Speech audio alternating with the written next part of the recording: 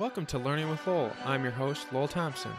We cover biotech and science-related topics on the show, such as startups working on antibiotic drugs or colon cancer, to venture capitalists talking about funding and how that worked, to people talking about how they and you could found a science-backed startup. To, and this is one of my favorite parts, people talking about specific science-related topics such as whales or protein engineering. You're really going to get a lot, and it's all going to be about science on this podcast. There are two main episode types. One, the case study, where one or a group of people talk about what they did, and you can kind of get a sense of how you could do it as well. To the second type, which is a group talking around a theme such as citric greening, which is coming up soon, or neurodegenerative disorders, which I'm also working on. Please sign up for our newsletter to get other resources and outside podcast content from guests in my own research, which comes out every Monday. Join us every Tuesday for new podcast releases, and check out the website every Thursday for something new.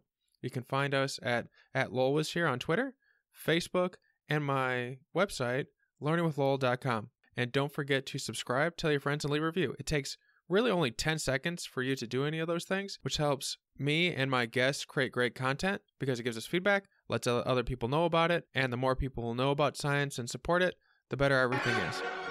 Today we have Meesha and Robert of Diagnostics. We will be discussing their company, what it takes to be a good CEO, what they're working on, and the advancements in research technology, and how you can get the most intense results from the smallest amounts of blood, which is what they're working on. Let's get to it. Thank you again for coming on our podcast. I have Meesha and Robert here today, and from what I understand, you both are CEOs, correct? Mm-hmm. Yes. So the first question I have for both of you is, what led you to this point? Like, how did you get to this point in your life? Well, the pathway for me started with a solid education in medicine and science. I did an MD PhD at the University of Iowa, followed by 6 years of training in the National Institutes of Health headquarters for the Human Genome Project. Then after 2 kids were on the way, I decided probably it was time to go to an area of the country where I could raise children a little bit more comfortably. D.C. is a tough place to raise kids when both spouses work. And I settled back in Iowa. And when I came back from Iowa, what I was acutely aware of from going to the human genome meetings was that whereas genetics is an important cause of illness, the environment is an equally important cause of illness. And more importantly is, as opposed to genetic variation back then, and still even now, we can change the environment much more easily than we can change someone's genetic contribution. So through one way or another, this led me into the study of epigenetics. Now, epigenetics is very easy for the layperson to understand. I always tell them to touch their hand and touch their face. And when they touch their hand and they touch their face, each of the cells that they touch are genetically identical. But your hand and your face are very different in form and function. The reason that they are different is epigenetics. And epigenetics is the software programming that goes on top of the DNA hardware to control cell fate and cell function. When epigenetic functioning is well regulated and we are healthy, the environment and our genome interact to ensure that the cells in our hands are muscle cells, bone cells, whereas the cells in our head are neurons and glia, and that each of these cells in their individual location form and function in a very healthy fashion. Unfortunately, when we drink too much alcohol or we smoke tobacco, or exposed to other environmental toxins, our cells start on a pathway towards disease. Through my National Institutes of Health sponsored research at the University of Iowa, we determined new mechanisms through measuring epigenetic variation that we could use to measure an individual's exposure to these potentially preventable and treatable causes of disease. And that has led us to the point where we are at today. All right. As for me, after my bachelor's and my master's, I decided to go on to get a PhD. And when I decided that I was going to do my PhD in Rob's lab, I did my bachelor's and my master's in chemical engineering, and then decided the better path to go, just to focus on the research that we were doing, which is epigenetic research, was to then switch to biomedical engineering for my PhD. So I got done with my bachelor's and master's. When I started my PhD in biomedical engineering, Rob and I were going back and forth about projects that I could work on as part of my PhD. Now, being an engineer, when you start off, even as early as your freshman year, you learn programming. And that was something that I was always interested in, kept it in the back burner, didn't really pursue it anything more than now and then a class or two. So when I went on to do my PhD, I thought to myself, this field is really growing, the computational field, and now that the medical data sets are getting larger and larger, we're starting to profile different kinds of aspects of DNA, including epigenetics, genetics. It may not be a bad idea to kind of bring the medical background and the heavy computation together. So, like I said, we went back and forth, talked about possible options for a project, and decided that, long story short, decided that we were going to pursue this data set called the Framingham Heart Study data set and apply for it, see if we get it. And if we do, then tailor a study around it. And at that point, when we got approval to use the Framingham Heart Study data, we decided we were going to look at the relationship between smoking, which is Rob's expertise and what he does on a daily basis for his research in the lab, and cardiac disease. Because smoking is a major risk factor for cardiac disease. So as part of, working on that study, we stumbled upon the fact that bringing together our genetics and epigenetics could predict coronary heart disease better than we had expected. It's not that we didn't think it was going to work. Of course, that was the premise before we started the study. But we didn't realize how well it would work with just a small amount of markers. So one led to another. We filed for patents through the university and decided to spin it off into a startup, which is Diagnostics, and that's how I landed where I am. Well, thank you both. I have a question that's I think maybe Robert would be better at answering, but I'm interested to hear your perspective. The question is, how have things progressed when it comes to you starting your company versus seeing Meesha start hers? How is it easier or is it harder to start up a biotech company today? As compared to 10, 15 years ago, I would say it's easier. Mm-hmm. And the reason for that, I think, is for elucidation, the information on how a physician can start a company is a little bit more accessible. For instance, Small Business Administration through the National Institutes of Health. And I think the boom in the Silicon Valley has illustrated to people around the nation and the globe how one can start with a good idea and gain traction through a disseminated community to push a venture forward. Does that resonate? Yeah, that makes complete sense. I mean, at this point, it's more welcomed, the idea of a startup. So I remember talking to a friend from Japan who speak about how their culture really rewards experience, rewards, people who have established, and he really wanted to have a startup. And in that sense, I think the American culture really is conducive to startups and encourages people to pursue the dream. If you have an idea and innovation, the culture is there to kind of push you forward. Well, it's wonderful because Meesha's an immigrant. I guess this is the land of opportunity. Yeah.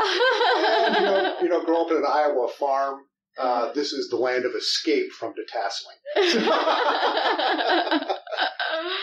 Yes, I was born and raised in Malaysia and moved to Iowa when I was 19. So, I love it here. I lived here for over 10 years now. So. Why Iowa? Of all the places in America, like Heartland. My sister was doing her undergrad at Northern Iowa, and my family just thought that it might be better for us both to live in the same state, but little did they know that we hardly saw each other or hardly made the trip to visit each other because, being in school, it's just busy. But yeah, ended up at University of Iowa because of the medical campus, truly, because I was trying to decide between engineering in Iowa State and University of Iowa, and always kind of leaned towards the human medical world and thought University of Iowa was the better option for me, and wanted to do engineering and have loved it so far, still loving it. That's great. As a new CEO, what resources do you use or what things are you trying to learn to be great at? Like you see Robert do, his daily stuff. Mm-hmm. Are you, to some extent, like mirroring what he's doing versus what are you finding online? Like what, if the question could be put much better, what are you doing to be a great CEO? Like what are the things like, book resources, online resources at U of I, Robert, like what are some of the things that you're using to like be great? So Rob starting behavioral diagnostics was definitely has definitely reduced the amount of startup time cardio has needed because he has had his connections over the years and connections through behavioral diagnostics and probably things that he learned the hard way. Starting off behavioral diagnostics was not needed for cardio diagnostics because he was here and he didn't even charge for it. Is there another way besides the hard way? Besides that. Well, the startup time, I guess, for cardio wasn't as hard just because Rob was established in the startup world and our CFO has done, extensive work in the startup world and other people we work with closely. So in that sense, I had a lot of people to kind of bounce off questions and get answers from and learn from them. But I mean, you always never want to stop trying to figure out things on your own. You never want to stop reading. You never want to stop learning because even when you have other resources like Rob or others at your disposal, if you don't have the questions to ask, you're never going to learn. So in that sense, you always want to be self-sufficient, but always know that you have additional resources and other people that you can always go back to with a question or help that you need. What are some of the next big hurdles that you're working on? I have a long laundry list of them, but I'll start with the few. So, being a medical test, a diagnostic test, it is very, very important for us. Of course, as a startup and as people, and people continuously strive to do better and research this tool better. Validation is really important, in my opinion. We can't publish a single paper, or we can't test it once and be content with it and try to get it out in the world. We have to do our due diligence, and we have to make sure that we are measuring what we think we're measuring, and we're showing it independently, a handful of times. So, for us to be able to do that, you need a lot of resources, and medical resources are good ones to have and are not necessarily ideal. What you have may not be ideal. So I think the biggest challenge at this point for us is to connect with others out there who have the resources that we need, who are willing to form the collaboration because we truly think we can make a difference in the cardiac health field. So to be able to kind of negotiate the partnerships and collaborations with others is always good, and it's kind of the biggest challenge right now to move to the next step. More so as far as kind of everyone's time, everyone's what everyone's bringing to the table, those kinds of details. But in the grand scheme of things, validation is going to be crucial, and it's something that we're working on really seriously. When it comes to finding partnerships, because that was the second part you mentioned, is there a good way, like how do you differentiate between a good partnership and a bad partnership? And maybe that's something that Robert would be a better answer, but you're in the field, so. Oh. Well, I think the first critical element in a fruitful partnership is honesty. Is whether it's a marriage, a friendship, or a business relationship, there has to be a fundamental honesty. And the reason for that is, particularly in the startup stage, synergy is absolutely essential. If both parties cannot trust that their back ends are being covered, the relationship will not proceed. The second is capability. Just as an individual would not go to a healthcare practitioner without clinical degree and licensing, when one engages with a partner, one has to have either the technical, logistic, or the financial capacities to contribute to a partnership. And more importantly, it is better that if each partner in the binary relationship, tertiary relationships that develop have unique capabilities that contribute to a greater whole. What are some of the, and it's all right if we can't go too specific on this, but what are some of the large type of partnerships you're looking for that have those unique capabilities that you need? So, larger picture, I would say there are three. One, it would be resources as far as DNA, because we're measuring, genetic information and epigenetic information. So we want someone who has a large biobank, someone who has those resources coupled with outcomes, cardiac outcomes in this scenario. The second would be financial resources. Of course, if someone's going to give us X amount of money for a good deal or something that, both parties agree on, that's something that we're looking forward to working with whoever's bringing it to the table and negotiating that part. And the third is to start conversations with people who are then going to help us take what we have developed and validate it to the people out there, whether it's a testing center or physicians educating users or, people who would like to be able to utilize the tool. So those are the three kind of bigger pictures of partnerships that we're looking at. And the best thing is that for right now, we're not in an emergency situation. My academic laboratory, I'm still a part-time physician at the University of Iowa. My academic consortium has one of the largest biobanks of clinical samples at the University of Iowa. Technically, the company, I'm a skilled laptop molecular biologist. Our other partner in behavioral diagnostics is the director of a large diagnostic genomics facilities. So we have diagnostic excellence as well. Finances, we've got enough money to get by for now.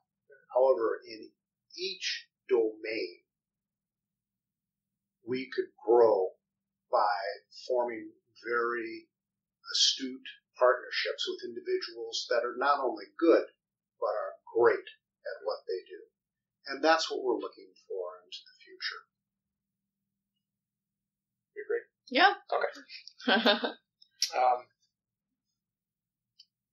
Jumping to the next question. I had here's one of a more larger one, and it touches back onto like what is a good CEO. Because I think with a lot of the people that I talk to who are going to be users, listeners to the podcast, not users, they always wonder like what's the difference between like a CEO and like a regular person at the company, and like what are the big differentiators in becoming like a good employee versus a good CEO. So it's kind of interesting as like a new CEO and like more of a seasoned CEO, what your opinions on that would be. Like if you had like, imagine like this table's full of Lego blocks of skills, experiences, and personality traits, and you could like build them to either make an ideal CEO for like, and that would be you, or just in general, what would that Lego, what type of pieces would you use as an analogy?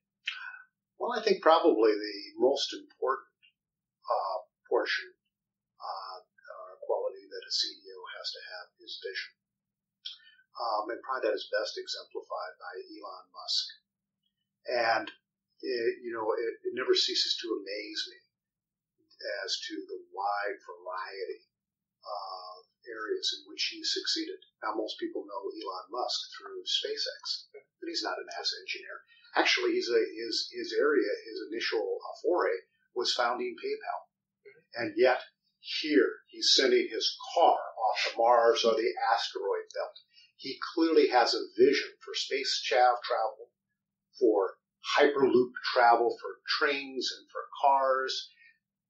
The man is a vision factory. He has a sense of what his optics for the future can be. And that's critical. You have to have an idea of where you're going to go. But second, I think, is probably an innate characteristic of anyone in a successful venture. And whether that be the CEO, the CFO, or just an employee in a startup. And that is willingness to engage.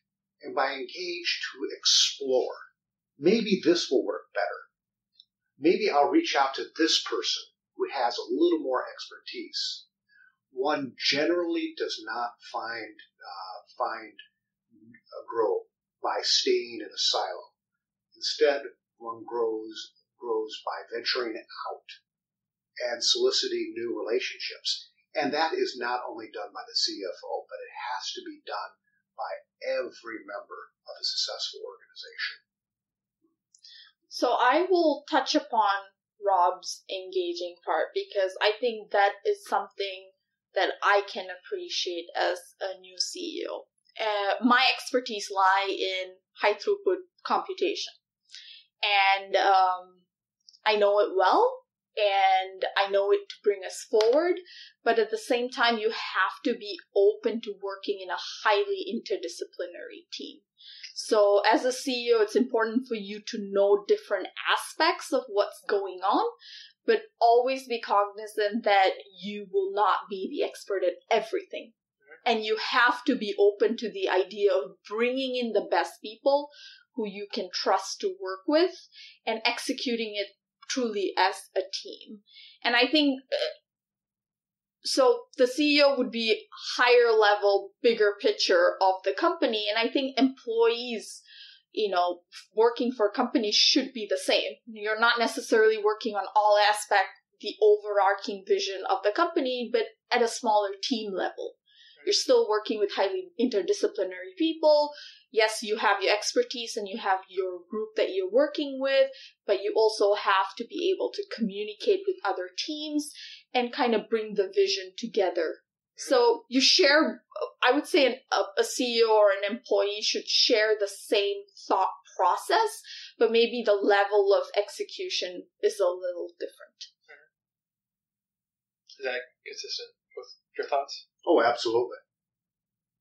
And I think, probably the final quality is realizing it ain't going to get done on a 40-hour work week.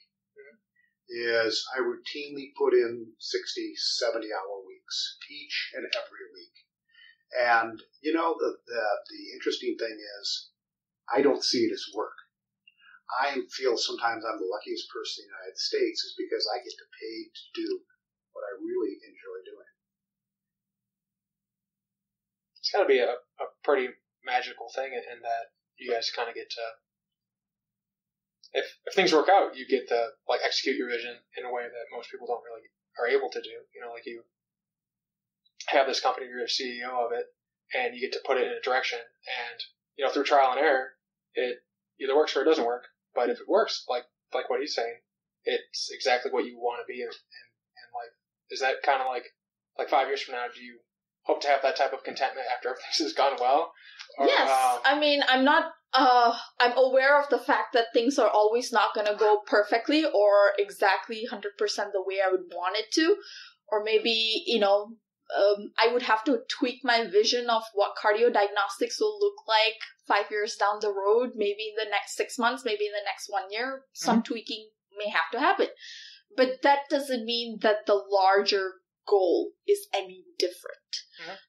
So in that sense, yes, looking forward to kicking this through and making truly a difference and being happy that we got the chance to do it. I mean, never in my wildest dream did I think my PhD thesis will be spun into a startup.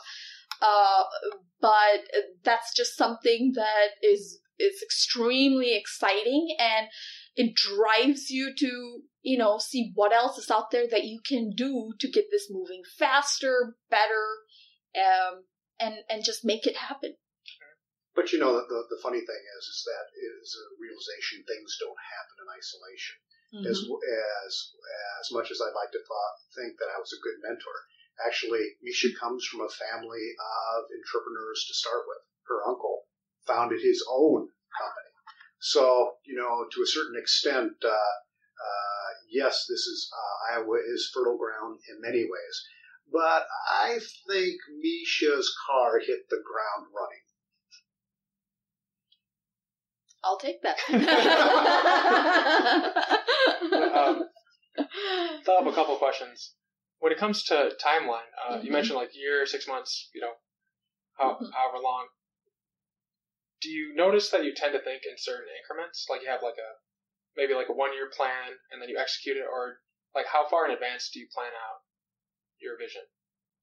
At this, because it'd be interesting to hear your response, where you need to be, and then you do the little things to get there, versus a seasoned person tends to do.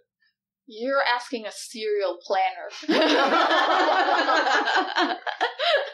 A serial planner who starts my day off and ends my day by planning. So in that sense, I like to think of it as a larger goal and smaller goals, whether it's monthly, weekly, or daily, that you basically chip away at achieving a larger goal. I mean, things like, the field that we are in requires us to, like I said, do our due diligence. Things like publications. Those are important. So those are smaller milestones that you plan for. Those are needed. You put the information out there. You support what you're developing. And then there's larger goals. Commercialization, where can we be? But again, it comes down to the fact that we're not playing alone. We're playing, with others. We have collaborations, we have partnerships, so we have to be cognizant of everyone's ability to produce things in a timely manner. But that doesn't stop us from moving forward. There's always something we can do to achieve our goals. So short-term goals for sure, but I would say, we have a clear vision for the next 1 year. Quite a clear vision of what we need to do to achieve one large milestone that we have set for ourselves. And I say beyond that, we have somewhat of a good vision for the next 3 to 5 years of how things will look like. So not as clear as what the next 1 year would look like, but definitely some idea of where we would like to be in the next 3 to 5 years. Well, yeah, fortunately, I guess between working with Meesha and being at home with my wife, who was an internationally known medical regulator, you may rest assured that each day I function under a set of pre-printed calendars. Mm-hmm. Fortunately, I get to color in the dates for the milestones. Already, our first smoking assay is in the market, and the alcohol assay has just been introduced to the clinical market for forensic uses. We have some very clear milestones in which these tests will be introduced nationally for the forensic markets, and in fact, beginning this fall, for insurance agencies for assessments for health and life insurance policies. Eventually, our goal is to get back to where our roots are at. I got in this business in medical research to make people better. There's a lot of ways to make money. Heck, it'd just be easy to get into a medical marijuana distributorship. But you know what? At the end of the day, that's not something that I'm going to be proud of doing. Instead, I got my MD and PhD with the understanding that the people of the United States were paying for these degrees so I can make the world a better place. So with that in mind is that our goal here is to get the clinical market, to get better tools to physicians, clinicians around the globe to make the assessment of substance use disorders and cardiovascular disorders easier and to give them the tools through which they can guide treatment. I believe we're going to do it, and in fact, we are currently doing it. The only question is how fast we get to each area of the market. I agree. So is that typically like revolve around like a year and then like a 5-year, or is it tend to be a bit more like, because you said you have like a regimented type dates, but you get to color in the dates. Are they specific in the sense that, like Meesha was saying, that it's pretty specific for like a year and then kind of like more nebulous in 5 years, or like, do you have a different heuristic for developing like your plans? For behavioral diagnostic, it's much more concrete. Mm-hmm. We're already starting clinical testing. The real question is, when do we get the tests through the FDA? And we are already in conversation with the National Institutes of Health about that, because I know clinicians want better tools for assessing alcohol consumption. I know they want better tools for guiding smoking cessation treatment. Cardiovascular disorders are a tougher wicket. The infrastructure that we need to establish more complex. However, I am reasonably confident that we can develop and market a laboratory-developed test within a year, and I think it is with some level of assurance that I think we can get it rolled out nationwide within 3 years. It's pretty great. When it comes to today's technology, if today was like 100% like what was out currently, how big of an improvement will this new technology bring? Like, as we were talking about previously, and it seems like it's going to be a huge improvement. But for like a layman's person, like, how would you describe the level of improvement we're going to see? Well, it's really easy for a physician. Okay. For smoking, there are good tests out there. There is absolutely no test out there for smoking intensity. And we can do that. We already can do it. The kit is right here with 100% accuracy, as you've seen from the publications. With respect to alcohol, there's nothing on the market like this. We can assess exactly how much you're drinking, and as you undergo alcohol cessation treatment, how successful that treatment is. But the sky is the limit for Meesha's technology. These are all single droplet of blood. Just one droplet of blood, conceivably at your local pharmacy. And poof, 5 hours later, a computer can tell you your exact risk for a variety of disorders and the interventions you and your healthcare provider should engage in to moderate your risk for those outcomes. It is a technical revolution, and it's made possible through the National Institutes of Health. Do you like grant type funding? Absolutely. This office you're looking at is funded by millions of dollars for the National Institutes of Health, for which we're very grateful. How does that type of process work? Like, from needing the money to getting the money? Like, I assume there's like a really long application procedure, but I've never had to do it, so I'm just kind of curious. Well, I think actually the Book of Job characterizes it quite well. It's a long, arduous process, but where else is there dilution-free capital for these type of ventures? And the answer is nowhere. The United States is a land of opportunity. you're basically pitching your idea in pages, X number of pages, and you're writing it up and trying to convince your peers that it's a good tool to have out there, and in the process, if someone were looking for advice on how to kind of get into similar positions as yourselves, what type of experiences should they try and seek out, and skills should they be trying to develop? So I would say Rob and I have complementary, but some overlapping, but also a lot of different skills. So I don't necessarily think there is a list of 5 or 6 different skills that, if you are to have these skills, then such is going to be an outcome. But rather, I would say do what you enjoy, and in the process, never be afraid to discover. Do I think that this would have been possible if I did not pursue my PhD? No. But does everyone who pursue a PhD go on to be CEOs or have a startup? No. So is there really a secret ingredient that I had a different outcome versus someone who didn't have the same outcome? I don't think so. I think we kind of meshed our capabilities, Rob's expertise in epigenetics and my expertise in the computational field. And I was actually going to go on to do data science. I actually spent 3 months in Chicago doing an internship in data science and thought, okay, I would finish my PhD, gain all the experience that I needed to gain from the medical perspective and applying it to real world data set, and I'm going to go on to be a data scientist.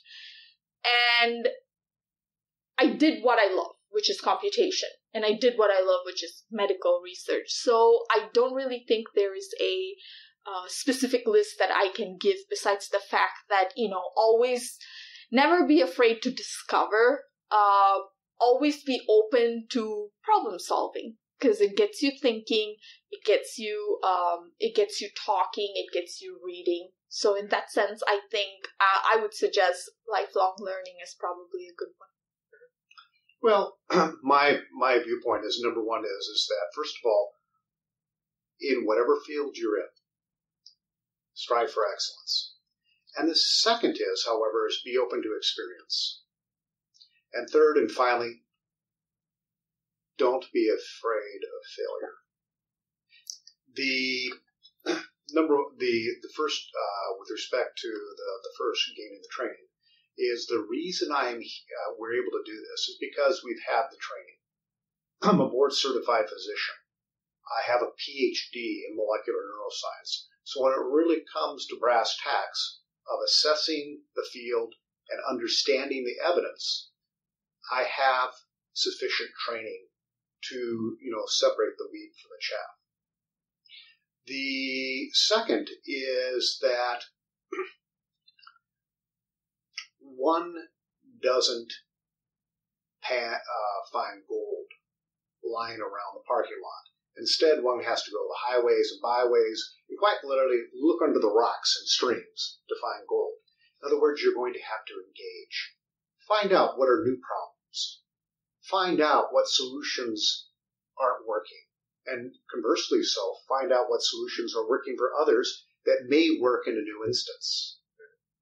And then finally, don't be afraid to fail. In laboratory science, 90% of new experiments fail. That's to be expected. If one is afraid of failure, do not get into bench science. After all, we never prove what's true. In the Popperian approach to science, we simply show what we believe to be false. So there is always a journey to discovery. And on that journey, it is highly unlikely that the road will be well paved. Instead, there will be stones, there will be sticks, and occasionally a few potholes.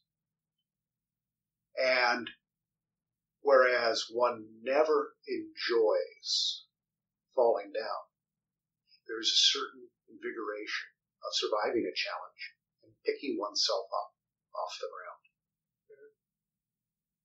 I have to agree with that. Like, even if it's a long-term goal, it always feels amazing when you're like getting the last couple of steps and you're able to like cinch it in. So I imagine when you're done with your 1 year, it's gonna feel pretty great. Yes, it would probably at the end of 1 year it would feel like, it wasn't that bad after all. Well, in each journey area of this journey, it's been invigorating. I was just kind of laughing with Meesha about the other days. Well, a year ago we weren't in these offices. We were just kind of in a cubbyhole because we had moved our offices. And prior to that, we didn't have any offices at all. So it actually is growing exponentially. And now we have kits. And now we're commercially testing individuals. The possibility for growth, quite honestly, is nearly endless. And at the end of the day, and most importantly at the start of the day, is the greatest barrier to success I see in the mirror every morning. I don't want to know on reasons why it's going to fail. I want to know the pathways through which we are going to succeed. There's a myriad of pathways through which you can fail. There are a limited number of pathways through which you succeed. I only need one. Sounds like Edison. Are you an Edison fan by chance? Oh, no. I wish I had his capacity to go without sleep. Yeah, that guy was. That's true. He was pretty. I think Intense? at one point in time, yeah, that's the right word. That's the right word. I think he went like 4 days without sleep once. Yeah, and I think given the number of patents he had, I think patenting fees have gone down since then. So That was much easier back then. Additionally, he was not the most savvy business person when it came to his patents. He would sell them, and then they would go on to make like $1 billion companies, and he wouldn't really see all that much of it. Yeah, but at the end, the guy finished well. So oh yeah, no, he did all right for himself. There you go. He I don't know, just with him alone, I know it's kind of a digression, but like he invented quite a few number of things that most people aren't even aware of, like the phonograph. Mm-hmm. But he like made that, like just he kind of like started a bunch of industries. It's just interesting that he's only known for one. But I digress. What are some people that you two tend to maybe idolize or you look to as like sources of inspiration? Oh boy. I would say someone who has the gusto to go out and just get it done. Someone who has the spirit that we can get it done. We can do it. That kind of, I feel every time that, for me, especially if I think, things are going a little slow, things are going not how I would like it to go, that for me is just refreshing. It's just, get some of that spirit,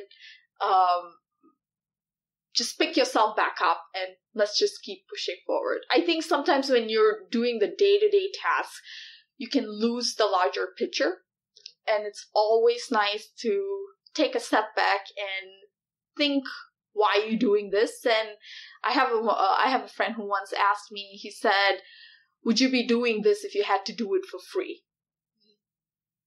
Yeah. I would. I mean, if I didn't have to think about paying my bills, I didn't have to, think about all the adult things that I needed to do day to day, I would do it for free, because I think it's truly interesting. I think we have only seen a small part of it. There's just a lot more for us to do, and we're going to figure out a lot more as we go along. It's just the starting point. So I think I would look every time I think about, things are not going as fast or as well as I would like it to. I think to people who just have that ability to wake up every morning and be like, let's do this. I kind of gain inspiration from two people. Rather, I would say two unique individuals. The first is Bill Gates, and the second is, surprisingly, Barack Obama.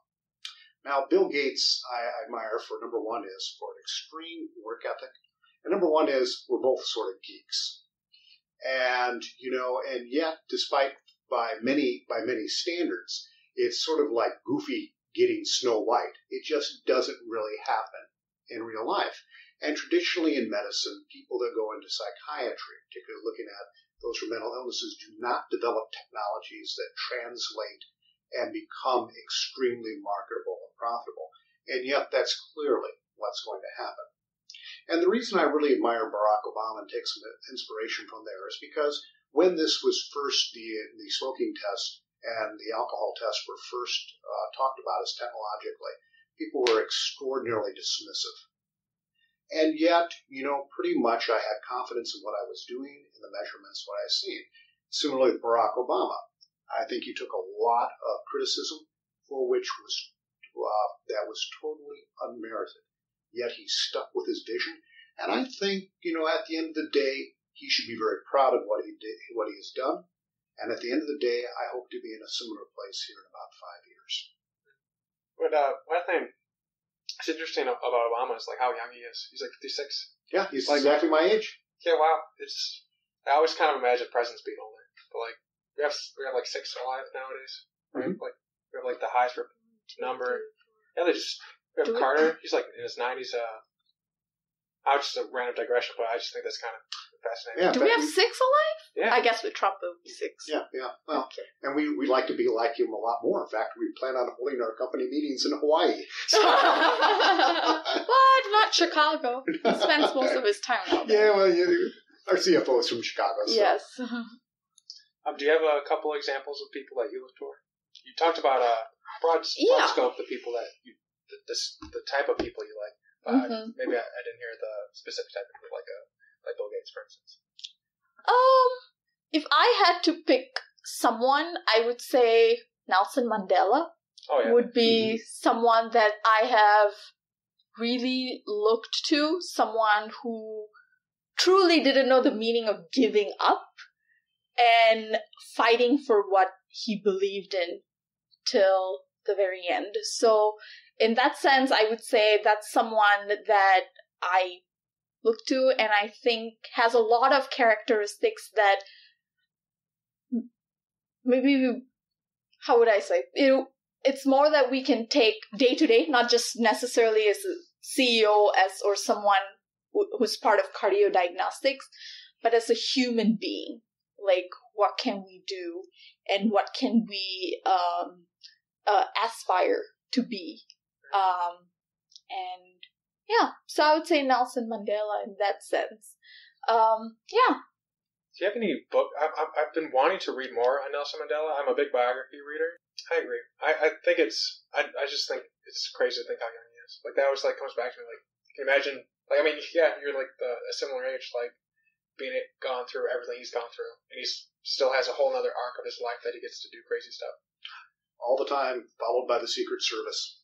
No, thank you, please. But a lot of his ability to do stems from his experiences from a very young age, where he comes from, his family, and things like that. So, I think that really defines who we are, whether we like it or not, to a certain extent as human beings. Our experiences as kids, our family, and what we've learned, what we've been exposed to at a young age. And I think that really drove Obama to who he became at a young age, becoming a president and having the wisdom. The wisdom he really, every time he speaks, it's just inspirational. Like I said, when you're stuck in the swamp, it's always good to have a vision of light to move towards. And having a few people that have wandered through the swamp and are up on the hill that you can focus on is a good thing.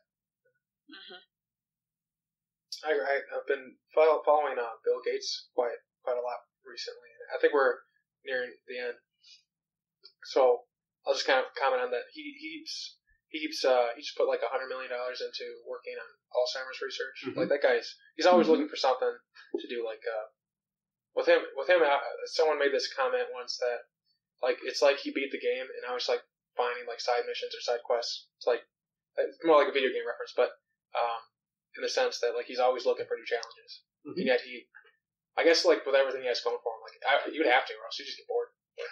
Well, maybe perhaps he's not side challenges. Maybe this is his real challenge. The thing is that we like to think so when you just because you've created one of the world's largest companies means that you're done. No, but it's a good mile marker. It is a good mile marker for achievement. Again, I think Bill Gates comes from a perspective where he wants to make a difference. And there's always ways in the world that you can make a difference. It just because you cure polio doesn't mean it's going to go away. They had the huge outbreak. So, yes, you're getting close to solving a problem, but are you really though? Like, are we really ever going to solve anything perfectly? It doesn't sound like he's heading for the retirement home anytime soon. Yeah. You've got to like it about the guy. He has the ability to make change. I mean, a lot of people, everyone has an ability to make change, whether it's financially, time, volunteering, anything. So he tends to have a little more cash to incentivize others to make a difference, as well as he himself to make a difference. So in that sense, I think, we're lucky to have a person like Bill Gates. And both of them, very, very powerful world visions. Thank you for joining us today with Learning with Lowell. I am your host, Lowell Thompson. Don't forget to subscribe and leave a review. We can be found on Twitter @LowellWasHere, Facebook, and on the website, learningwithlowell.com. Also sign up for the newsletter where you can hear amazing content every Monday, new episodes every Tuesday, and new blog posts around every Thursday. Remember to share and tell your friends. Please and thank you.